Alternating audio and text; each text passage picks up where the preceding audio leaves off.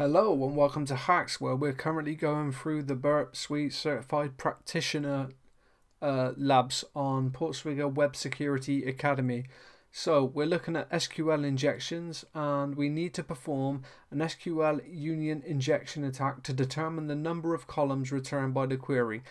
This lab contains an SQL injection vulnerability in the product category filter. The results from the query are returned in the application responses, so you can use a union attack to retrieve the data from the other tables.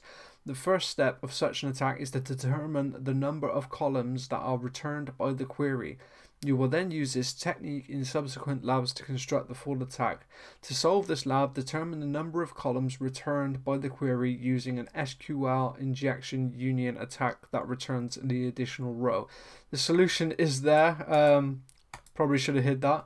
But if we go ahead and access the lab in a new tab and wait for it to load, you'll see I've already completed it, but we have a table being returned and we've got various different functionalities. I got this one wrong at the start. I was putting the SQL injection in too soon and I was wondering why it wasn't working. But if we head over to burp and turn our intercept on, then head back and click accessories, for example, we'll get a response, and in it you can see that it's applying the filter category equals accessories. Now what I like to do in order to test multiple payloads to build up an attack is I send it to repeater.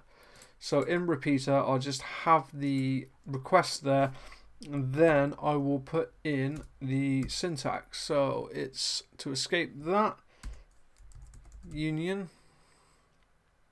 plus select null, whoops,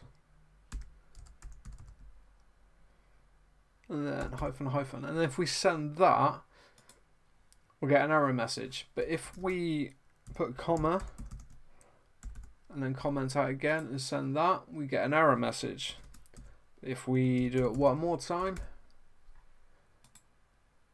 we get a response to say that the sort of attack worked, which suggests there's 3 columns in the type of attack. Now that we have the payload as well, this doesn't really make sense to do it because it's already completed and submitted the lab. But if we head back to the proxy, we can append that onto the query, forward it through, and all the subsequent requests, and that will complete the lab.